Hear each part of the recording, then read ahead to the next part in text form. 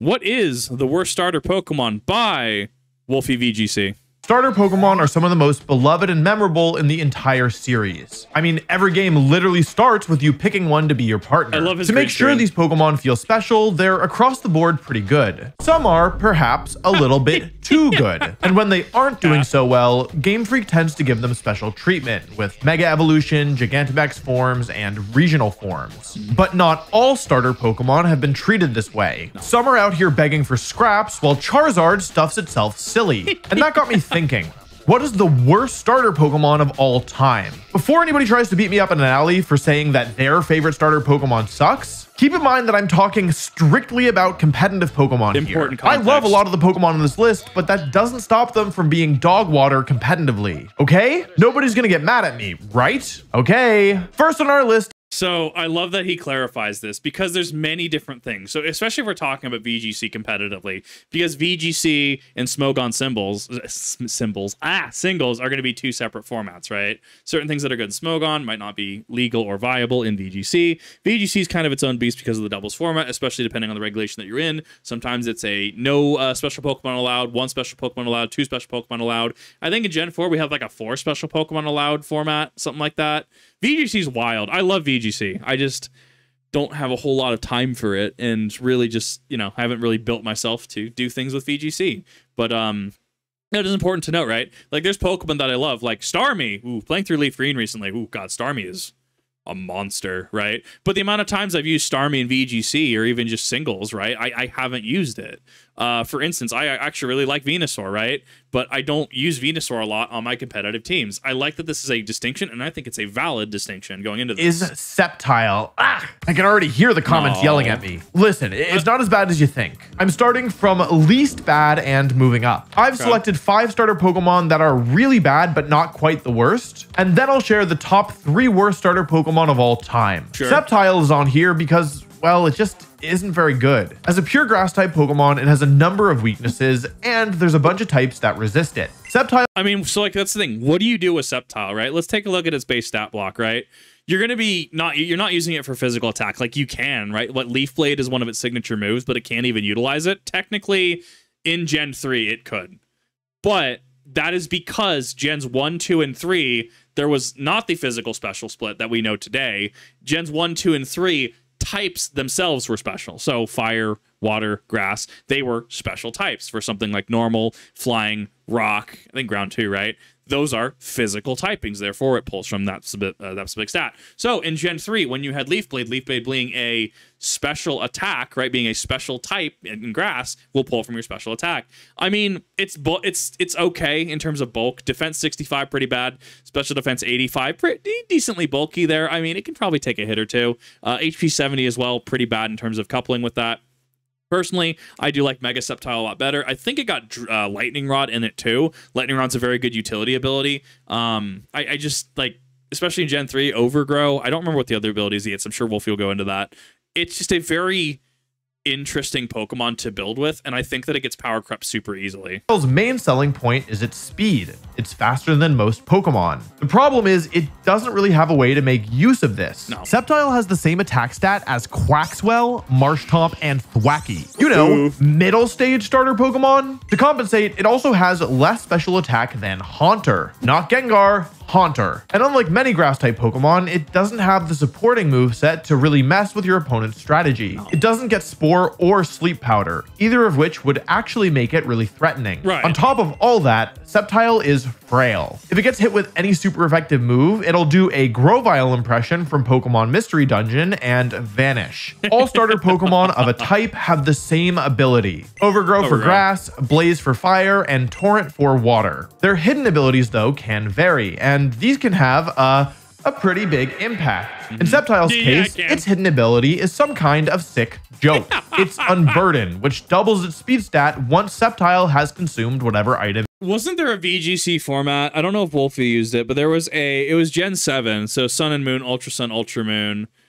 And I think people were testing out, was it Tapu Koko Drifblim? Or was it Tapu Bulu Drifblim?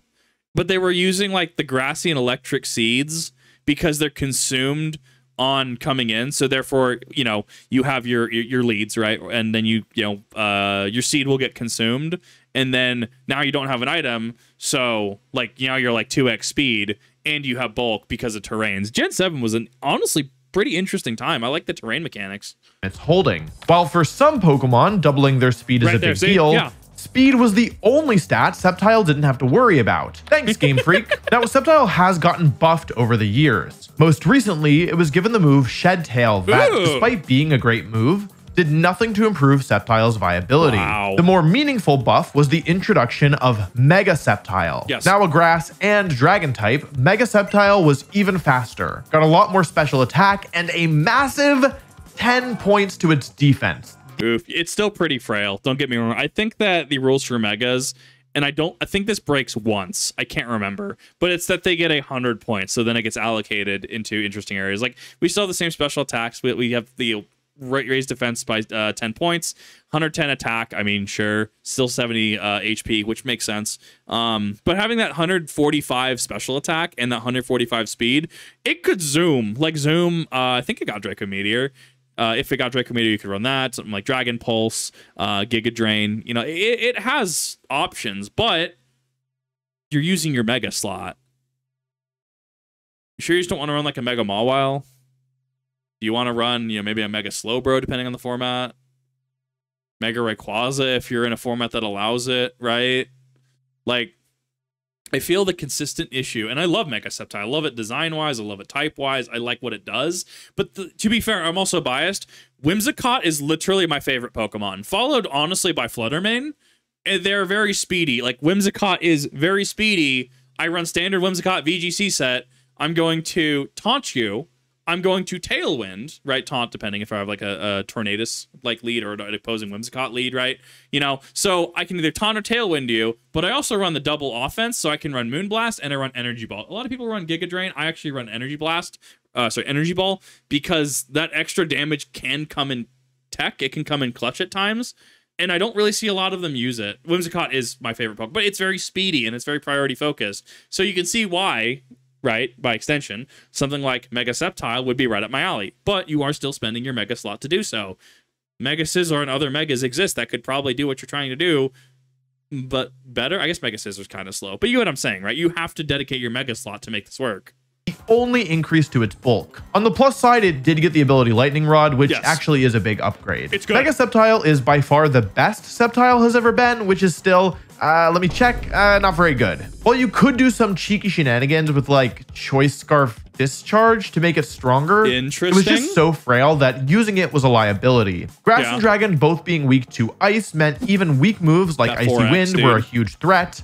And the addition of 2 new weaknesses in Dragon and Fairy didn't make things any easier. Since you could only Mega Evolve 1 Pokemon per battle, it isn't hard to see why Mega Sceptile wasn't worth using. Speaking of not worth using, let's talk about one of the most behated starter Pokemon of all time, Emboar. As the 3rd firefighting starter in a row, Emboar received a lot of negativity when it released, and its public image did not improve once players started using it. While Infernape and Blaziken look cool and are fast and strong, capable of using their good offensive typing to overwhelm opponents, Emboar is slow and looks, well, goofy. Now, the good thing about being slower is that typically, Pokemon that are not so fast tend to be much bulkier to compensate. Emboar seems to have missed the memo on this one. While it does have a lot of HP, its defense and special defense stats are like seeing a band in concert that isn't very good live. They leave a lot to be desired. Emboar is strong, and its hidden ability can make it even stronger. Reckless powers up all moves that have recoil, like Flare Blitz and Wild Charge. While the damage boost is nice, more damage means more recoil damage, making it even harder to keep Emboar alive. Basically, if you want to use Emboar, you need to use the move Trick Room, which lets slow Pokemon move before fast ones. I mean, it also depends on your team as well. I mean, I generally will use Tailwind on my Whimsicott. So whenever I'm team building, I always look at, okay, what speed tiers am I hitting, right? And sometimes it works, sometimes it doesn't. Sometimes the Pokemon is just too slow. I was trying to see if I could find the stat block on it, because Emboar is really interesting when it comes to it. Like, even at what we were running, what was it? Arctivish in Sword and Shield, right? Yeah, I think it was Arctivish. It had like the 55 or whatever I think its speed was, or maybe it was 65. But if you double it, suddenly you're at, you know, like, no, it would have had to have been 65 because you're at like 130 with that. But that also means I'm building my team in a very specific way, and I'm very weak if, say, their Tornadus Therian ends up taunting my Whimsicott, therefore unable to fire off my Tailwind, and therefore unable to make my team actually work. So I'm very susceptible to that. I have to win the lead. I have to win that first engagement. But Emboar actually isn't even slow enough to really take advantage of Trick Room. It's got this awful speed stat where it's slower than anything even average speed, but faster than the slow Pokemon that tend to thrive in Trick Room, like Amoonguss. Despite all of Emboar's shortcomings, there is one player who believed in it more than any other. This player used Emboar to win their first event, a regional back in 2011, and then brought Emboar to the World Championships, finishing 6th. Who was this player? Well, by the way, if you've made it this far into the video, just a little reminder to check and see if you're subscribed. I work really hard on every video I put out, and many videos actually have over 100 hours of work total put into them across me and my team. So if you want to support the channel or see more of my stuff, I'd really appreciate it. If you I remember watching older Wolfe Glick in about 2017. I think he was in a college dorm room or something. Like, I remember watching older Wolfe Glick, and honestly, like, he does a really good job. Like, this is night and day from what I used to watch. And I like Wolfe Glick because he has a lot of, you know, information. He's one of those players I can look at and I go, okay, but what's your thought process? He, what is it, notoriously brings Executor to events. Like, I don't know. Dude just seems super chill. I love it. But yes, no, that is one thing, especially doing React content, that I'm very cognizant of. People take so much time to make these videos. It'd be very easy for me to sit there and go, oh man, yeah, no, I remember playing with Sceptile when I was a kid, right? And just not commenting, right? So I like to add commentary, add insight, add my own experience to this, which, yeah, if you haven't, wink, wink, in the description down below, you also see a link to this video, as well as Wolfe Glick's original video as well. Just subscribe. The good thing is that you're definitely not going to regret it as I talk about the next Pokemon on our list, Feraligatr. Okay, I do feel like people are going to be mad at me about this one too, but I'm not here to tell you what you want to hear. I'm here to tell you the truth. Feraligatr, more like Garbaligator. Feraligatr is a pure water type Pokemon. Wow, how original. Even though it's not as slow as Emboar, I mean, it's still not very fast. Like, you're not hitting that 80, 85 speed tier. Like, you have good attack, you have good defense. Your special defense could use a little bit more work, right?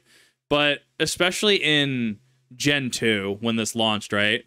Your water is a special typing, right? It is a special type. So you can't even use its massive attack stat for stab being a mono water type. And then going into, you know, Gen 4 Plus, where you have the physical special split, where moves themselves can now be physical or special, right? Think like Surf versus something like Liquidation, right? Or Aqua Jet's one of the big physical ones. Flip Turn too, right? We have physical water moves now. We have special water moves. Point. So it's got an unfortunate stat contribution where it kind of has like this weird, like, it's going to be like, you know, start, woo, we're going up, and then we're going to go back down. We're going to kind of level out, right? And sure, I mean, I guess if you wanted to say something positive about it, I mean, you could make it work with, say, like a Choice Scarf or something like that. I think it gets Sheer Force as one of its abilities. I'd have to double check what its abilities are. But, like, could your Scarf go on literally anything else? Like, what if, like, depending on the generation you're in, right? Why not, like, Scarf Latios or Latios? Why not Scarf a Scizor or something like that? It just depends, right? Feraligatr, I feel, is one of those that is an unfortunate. It gets power crept out a little too hard. And while its bulk is, well, not great, but at least better than the Pokemon we've talked about thus far, it's somehow super weak. It's a Gator, but they didn't give it any attack. Why? The issue with Feraligatr, and this is going to be true with a lot of Pokemon on our list, is that there's nothing that really makes it unique. No. For example, some of you may know that Feraligatr gets Dragon Dance. But if you want a water-type Dragon Dance Pokemon, you're better off using Gyarados. Gyarados also has Intimidate, depending on the format, because Intimidate now is a little different than Intimidate a couple games ago. Like, Intimidate has been nerfed over the years. Like, Gyarados having Intimidate is honestly kind of tech. If you want to forego setup and instead run an offensive item in Feraligatr, like, I don't know, Choice Band, sure, you'd probably rather use a Azumarill. If you want a bulky water type, well, there are a ton of better options like Milotic or Gastrodon. I could go on, but you probably get the point. Suicune. If Suicune's allowed in the format, why not just run Suicune? Bulky water, right? The face of bulky water. There's really nothing that makes Feraligatr better than its peers. I guess the one thing worth mentioning is that it does get the ability Sheer Force, which in my opinion is one of the weirdest abilities in the game. Sheer Force says, hey, if this Pokemon uses a move that has some sort of secondary effect that could activate, Forget about that secondary effect and take a damage boost instead. The reason I say it's weird is that for whatever reason, it works with Life Orb. Life Orb is an item that gives all the user's moves a 30% damage increase in exchange for 10% of their max health every time they hit something. And for whatever reason, this 10% recoil effect is counted as a secondary effect for sheer force. Meaning that's so weird. Right. No, it's so weird. It's got to be how they coded it. You keep the damage boost from Life Orb without losing any health. While this is a really great combination for sheer force users generally, it isn't enough to save our strong-jawed friend. Feraligatr just isn't fast or strong enough to make use of this powerful interaction. And that's probably the reason its results page looks like this. This is actually an identical results page to our next Pokemon, Torterra. Torterra is a grass and ground type Pokemon that unfortunately is by far the weakest of its generation. While Infernape is fast and strong and Empoleon has a great ability and cool typing, Torterra got stuck with a quadruple weakness to ice and a great role in Detective Pikachu. Torterra is the first Pokemon on our list to actually have respectable bulk. While it isn't absurd, it's got some bulk to it. It's pretty thick. That speed of 56 ain't nothing to, you know, be proud of. But I mean, you can start to see like they're kind of specializing a little bit with Pokemon, right? Where Feraligatr's just kind of like, yeah, we have generalized stats. It's pretty even across the board, right? You kind of have a couple, you know, raised bumps here.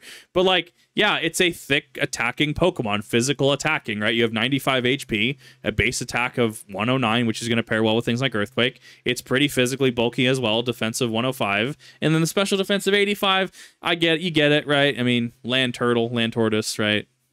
Gets lit on fire, probably not going to be doing so good. But it also can be, you know, has some special attack utility as well if you want to pop like a Giga Drain or something on it. It's really interesting. It is tanky enough that it should be somewhat difficult to get rid of it if you don't have the right moves. Its attack isn't good per se, but it is usable, especially since Torterra gets some high damage moves. Hammer, yeah. But that's about where the good news ends.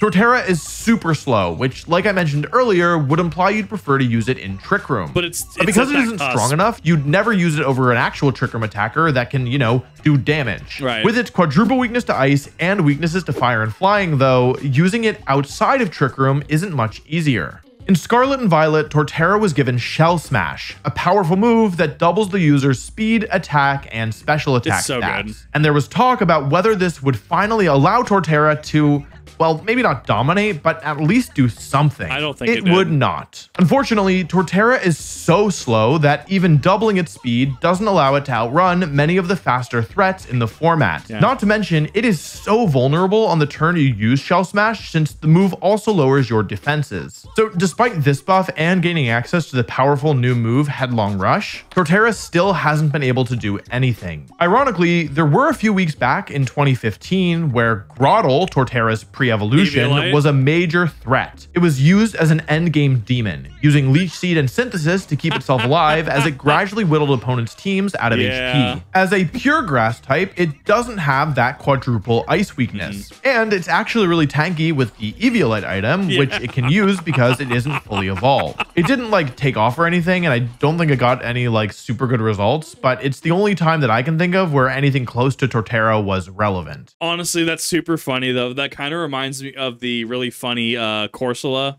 not Cursula, right? But Galarian Corsola, the spooky ghost one. Reminds me when that was running around with Eviolite. Sometimes Eviolite breaks some weird things. Like, what is it? You'll see Dusknoir, but you also see like Dusclops in a format. Like in Sword and Shield, we were seeing Dusclops seeing use with Eviolite. Porygon 2 uses Eviolite on occasion. Like, it's so funny. I kind of love it. I love that Groddle saw this utility too. Yeah, you're removing that 4x ice for a 2x, and yeah, you're taking a stat hit, but it's cute. And I like that about Pokemon, is that you just, sometimes people just show up and it's like, how do I deal with that? You don't. Wow, I can't actually deal with that. That's unfortunate. I love it. It's so good. Which brings us to our final member before we talk about the 3 worst starter Pokemon of all time, Delphox. Delphox is a fire and psychic type that is one of the most forgettable starter Pokemon ever. It's designed to be a fast and strong special attacker, but it isn't fast enough or strong enough to work very well, while also not being bulky enough to do anything else. When Delphox released, it was one of only 2 Pokemon that could use the move Mystical Fire, a middling power move that lowers the target's special attack stat. And this move was basically the only reason you'd ever want to use Delphox. Unfortunately, Mystical Fire was changed in later games to be usable by way more Pokemon, including the #1 Pokemon in the game. I do love Fluttermane. It's so stupid. Like, I love Fluttermane outside of it being good. It could be garbage, and I still love it. Its design is just peak to me. I absolutely love it. Same Eldritch Horror Vein as Whimsicott. In a way, Delphox's only real special trick. Fire and Psychic are okay typing at least. They work together well offensively, as no type resists both fire and psychic. Right. And defensively, they do all right too, providing 7 resistances in exchange for 5 weaknesses. Unfortunately, Delphox's stats just aren't good enough to bring out the typing's full potential. No. One thing that could have saved Delphox is its hidden ability. With a great ability like Drought or Psychic Surge, it would have actually been usable. Instead, Delphox got Magician. And if you don't know what Magician does, you aren't alone. Off the top of my head, I could not tell you with 100% certainty. After doing some— I have no idea what this ability does. This is something I'd be looking at like Pokemon DB for. I've never... I think I've come across it once, and I'm like, this was okay. What does this do? I need to know. Research, I figured out that the way that Magician works is it allows the user to steal the item of whatever Pokemon it hits. While stealing items sounds good in theory, it only works if the user isn't holding an item. Right, yeah. So, like, what a weird ability. Like, okay, I get what they're going for with it. So, one, you have to either come in with no item, or you have to come in with a consumable. So, see my the prior thing about Gen 7 terrains running like Psychic Seed, Grassy Seed, Electric Seed, etc., right? So run something like that, right? And then it consumes your item on impact or on coming into the terrain. Thus, you have no item. Thus, Magician is live when you attack into it, stealing your items. And then maybe you do like a switcheroo with, you know, your own Pokemon to... But you already see how much setup we're going for at this point. How much setup we're having to go through to make Magician live. I think it has some competitive usage. I don't know how much, especially with the stat block that it has, but I could totally see something where Delphox comes in, uses its item, hits the opponent, takes their choice scarf or whatever, and then either you can swap it with something, or Grath, they just don't have an item, right? Like you swap their leftovers, or you swap their or you take their Eviolite or something like that. Not that you can use the Eviolite, but you are resource denying your opponent. I don't know if it's gonna hold water though. Like I feel like there's just better options, and if you could just KO the Pokemon, why would you want to take the item anyways, right? KOing the Pokemon takes the item out of the game anyways when they're knocked out, and then they have to go back to the trainer, right? So I think it's neat. I think it would need something to really come along and, you know, allow it to really shine.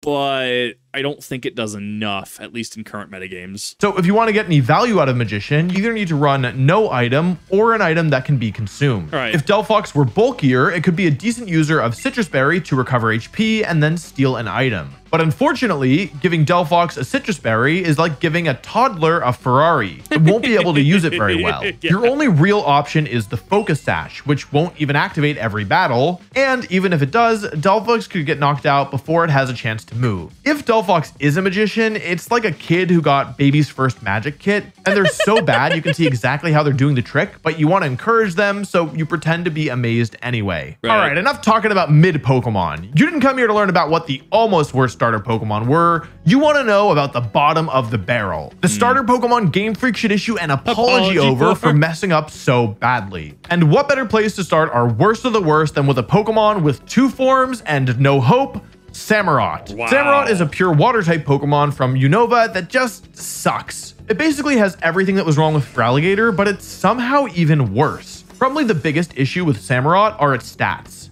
It doesn't do a single thing well. No, it doesn't. Like, I'm looking at that, and I would argue that The bulk is pretty bad in comparison too. Like, it's not a bulky water type. Its attack is 100, special attack 108, HP 95. It's got the HP, but I mean, it's not eating special hits at all. Speed is 70. I mean, that's pretty bad. I mean, I guess in Trick Room, I don't think it's going to do very well. Tailwind, I just don't think it has enough staying power. It doesn't have enough firepower behind its attacks to really do anything. It isn't strong enough to be a sweeper. It isn't bulky enough to be a tank. And it isn't fast or slow enough to be useful inside or outside of Trick Room. Right. If you want a Pokemon to be below average at everything, Samurott is a great place to start. But stats aren't the whole story. What about Samurott's ability? Plenty of Pokemon are saved by their ability, right? Well, Samurott's ability is good in a vacuum. It's shell armor, which prevents it from getting critical hit. Yeah. The thing is, shell armor gets more value the tankier a Pokemon is, as they'll stick around for longer, meaning more and more potential crits get negated. Makes Unfortunately, sense. As we've already established, Samurott isn't that bulky of a Pokemon. What about its moves? Well, they aren't bad, but they're pretty much exactly what you'd expect. It gets all the water and ice moves that come standard with your water type in the male. It doesn't have really any meaningful coverage moves outside of like Grass Knot. That's actually kind of it. It is worth noting that Samurott actually placed third at the World Championships in 2011. Oh, in fact, cool. I completely forgot about until just now. This is because back in 2011, you could only use Pokemon that were catchable in Black and White's Pokedex, limited and there decks. were way fewer good water types than usual. Unfortunately, after 2011, Samurott was never seen again. But Samurott got another chance at life when the Pokemon from Legends Arceus were added to Scarlet and Violet, as Hisuian Samurott was a new take on the Narwhal. Now a water and dark type, its new stats, they're somehow even worse. Ow. It's a little stronger and faster now, but still not fast enough to outspeed anything, and they actually made it even frailer. At the very least, Hisuian Samurott's ability is better, now being Sharpness, boosting the power of specific cutting moves by 50%. I kind of like that though. I kind of like abilities like this. Doesn't Clauncher have an ability like that like blast moves are increased by X amount? I don't know if it's 30 or 50%, but like I like moves like this or abilities like this, and I think they add a lot of personality to a Pokemon as well as adding some utility to it, especially down the line, right? Where we have things like, you know, Focus Blast, a move that's been around since what, Gen 3, I think? I'd have to double check on that. That doesn't sound correct. But we have Focus Blast, right? And it's like, cool, that gets powered up by, you know, Clauncher's ability. It's super cool. Which is actually a big deal. And Hisuian Samurott gets a signature move called Ceaseless Edge that both does damage and sets up the entry hazard spikes whenever it hits something. While this is a cool move, it still hasn't made it worth it for anybody to actually use Hisuian Samurott, especially with so many better water type Pokemon available. Yeah. I feel like they got so close with Hisuian Samurott with the better typing, ability, and move pool, but by changing the stats to be even worse than they already were, they've doomed it to obscurity. But obscurity would be a kindness compared to the state of our number 2 worst starter Pokemon of all time, Decidueye. Huh. This one especially makes me mad because design-wise, Decidueye rocks. Yeah. An owl archer, and it evolves from Rowlet, which is one of the best recent gen starters in my opinion. It's the game sphere, Drake and Josh, right? And it's spherical. We had so many memes of Josh holding Rowlet. It is so funny. Oh, let's not talk about Dartrix. Anyway, they did Decidueye so dirty. Just like Samurott, most of the problem is with its stats. Yeah. Actually, both Samurott and Dekidewey have extremely similar stats. Dekidewey, no! So part of that speed is because Sun and Moon was kind of a power down for speed. A lot of things in Sun and Moon were very slow, or it just like tear down from where it was. So that I can kind of forgive. But I mean, like, special attack, special defense at 100, I mean, it's pretty baseline defense. I mean, it's going to get, you know, smacked by physical ghost moves, stuff like that. Going to just not have a good time. And even then, that HP, the HP being lower just doesn't help it at all. Like, it's mid. Looking at this, it's mid. It's serviceable. It does things, but it's going to get power crept super easily. Their offensive stats are flipped, but identical except for a single point, and their defenses are in roughly the same range. Decidueye is less bulky on the physical side, but maybe slightly more on the special side. And they both have the exact same speed stat. So, as you can imagine, these stats are a huge problem. Yeah. Grass and Ghost typing is actually pretty good as you resist a bunch of useful types and get 2 immunities. So you do have some spooky weaknesses. Overall, the typing isn't a part of the problem. The same can't be said for its ability. Decidueye gets Long Reach, which is just a total joke. Long Reach allows Decidueye's contact moves to act as if they don't make contact. So if your opponent had status, or had, static poison point, right? If you touch them, you get a status effect. It would avoid that. It would make it like reach, right? That's the whole thing behind that. If you don't know what a contact move is, it's a special subset of moves that basically trigger specific things. Like Rocky Helmet activates when the user is hit by a contact move. Same with Flame Body or Effect Spore. Basically, a contact move is a move where your Pokemon has to touch the other Pokemon. Like Fire Punch or Thunder Punch or Ice Punch or Mega Punch or Comet Punch or... Actually, you get it. Anyway, this ability is completely insulting because it's basically like not having an ability. It only does anything when Decidueye 1 uses a contact move and 2 hits something that would be affected by the contact. If you're lucky, this might come up once every 5 battles, if that. And even then, dodging a single instance of a contact move rarely actually matters. It's part of the reason why the item that does exactly this has never been used competitively. Decidueye's moves are at least a little better. It gets a signature ghost move called Spirit Shackle, which traps whatever it hits until Decidueye switches out or faints. While this is a really interesting move, Decidueye just doesn't have enough going for it to make good use of it. So hear me out, even in this scene, right? Why would you use Decidueye when you could just use something like Rillaboom? When you could just use something like a Sun Team Chlorophyll Venusaur, right? Like, I get, like, Spirit Shackle's good, but, like, why would you not run something, even in Gen 8, why would you not run something like Dragapult, right, for Ghost Dragon, which Dragon Dart's smart targeted. It was really cool. I love Dragapult. Gen 8, why would you not run... I don't want to say Scovillain, right? I think that's being a little too harsh. Scovillain has a cool design, though. Like, you could run Terra Grass-type Palafin. Oh my god. But you get what I'm saying. I think it just gets a little outpaced and overpowered really quickly. It tries to do what it's doing. It has a tier. Like, it has a place at, you know, a tier in play where it could do things. But really, I look at this and go, I feel there is more value in other things. A number of other useful damaging and support moves aren't enough to save Decidueye. But just like Samurott, Decidueye was given another shot at life in Legends Arceus with its new Hisuian variant. And this new form was somehow worse than the original. Unlike Hisuian Samurott, Hisuian Decidueye's stats actually got an upgrade, as it becomes slower and loses some special attack in exchange for some more bulk and a little more power in its attack stat. But unfortunately, the new grass and fighting typing is a huge downgrade.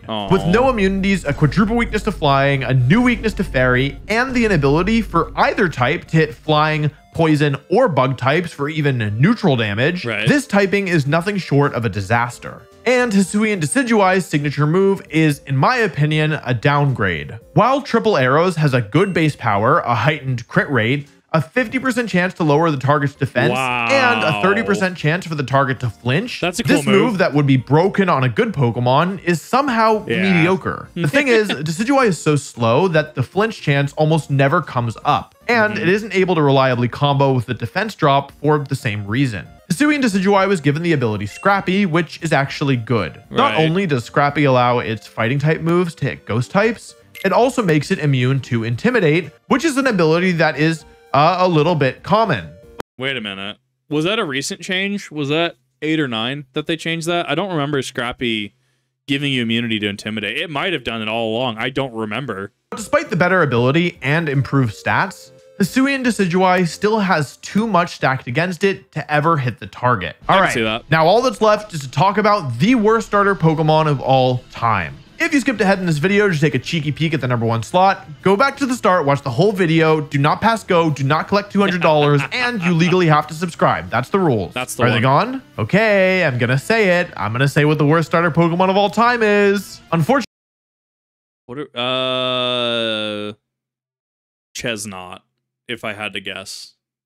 I'm gonna go with Chesnaught. Let's see if I'm right. It's one of my all-time favorite starter Pokemon, Meganium. Ugh. I love this thing because I love Chikorita as a kid, but holy cow, it is so bad. It's like they designed a Pokemon with the express purpose of punishing anyone who uses it. There is one good thing I can say about Meganium, and that is that it is decently bulky. It's not like anything to write home about, but if it isn't being hit with crazy strong moves, it'll probably take 2 or 3 hits, which is better than almost anything else on this list. Right. And that's about where the good news ends. Meganium has super low offensive stats, making it nearly impossible for it to do damage. It's really unfortunate because I love its design, and I think it would really benefit from some sort of mega or some regional variant. Like, I look at this, and it's like, I think it's got, 100 defenses, 80 speed, not bad. It's not good, though. Is a, mono grass. It's going to have the immunities that come with that. Well, not immunities, excuse me. It's going to have the type synergies that come with that. And like, I know, what is it? I think screens is the big one you do with Meganium, light screen, reflect. But like, at that point, especially if you're playing like VGC, why not run like Venusaur, right? At least Venusaur can, work with like Sun teams. Could probably counter Kyogre if you do it right. I don't really see Meganium having that utility or that stopping power in a game like that. And it's not very fast. As a pure grass type, it pretty much only gets access to grass type moves, but it doesn't get the broken grass attacks. No Spore, no Rage Powder, not even a Sleep Powder. Meganium's best moves are like Synthesis, Leech Seed. Its ability is tied to the strong sunlight weather condition, but it's not a good ability like Chlorophyll or Solar Power. Nope, Meganium gets Leaf Guard. Do y'all even know what Leaf Guard does? It stops status. I was gonna try to stop status condition if the sun is out. That's so situational though. It doesn't provide the value that Chlorophyll does. Conditions only if the sunlight is strong. No status conditions. What a miracle. In the 13 years I've been playing competitive Pokemon, not only have I never played against or seen Meganium, I've never even heard of anyone considering it. There are just so many grass types that each do unique things. Amoonguss puts Pokemon to sleep and redirects. Venusaur is a Chlorophyll Sleep Powder sweeper. Jumpluff is a support for Sun teams. Rillaboom sets grassy terrain, tanks damage, and does damage back. Wo-Chen, Ogerpon supports his team and does huge damage. Was that a live Wo-Chen reaction meme? Hold up. And does damage back. Wo-Chen. Live Wo-Chen reaction, let's go. Ogerpon supports his team and does huge damage, and then you have Meganium, where the best thing we can say about it is maybe it'll sit in the field for a few turns, and despite being around longer than any other Pokemon on this list, Meganium's been given nothing. No regional form, no Mega Evolution, nothing. If you told me the developers forgot about Meganium, I'd have no choice but to believe you. Actually, it seems like they're keeping Meganium around just as a punching bag. On April Fool's Day this year, Game Freak announced that Meganium would be the next Terra Raid event. Even Game Freak thinks Meganium is a joke. That's bad. But I guess the nice thing about starter Pokemon is that because they're so iconic, there's always a chance they'll be given some love in the future. Who knows? Maybe some of these Pokemon will be given a new form or a new ability, or actually, I think it's okay that some starter Pokemon are bad. Maybe they should all be bad, actually. What a cool video. If you haven't checked out Wolfe Glick, honestly, he plays a lot of VGC. I like a lot of what he brings to the table. I like a lot of his points. And honestly, this was a really good video to sit down and react to kind of just watch and go through. Goes over some of my team building processes, goes over some of my Pokemon knowledge. And, I hope that this is entertaining. It does take a while for him to put these videos out. I want to make sure I'm respecting that. And as always, when I react to somebody new, if they don't want me reacting to their stuff, that is perfectly fine. I thought that Wolfe Glick did do react content, so I kind of just like, oh, probably be fine with it. But in the event that he's not, I always extend that courtesy. If you have not checked him out and you want to, down in the description down below, you'll see this original video as well as his channel. You'll see the link in the names down in the description. And let me know what you guys think. Do you think that this is a side of Kip you haven't seen before? Because I guess there's people that don't know that I am into Pokemon or that I've played Pokemon. Let me know what you guys' thoughts are. Thank you, everyone, for watching. I'll see you in the next one.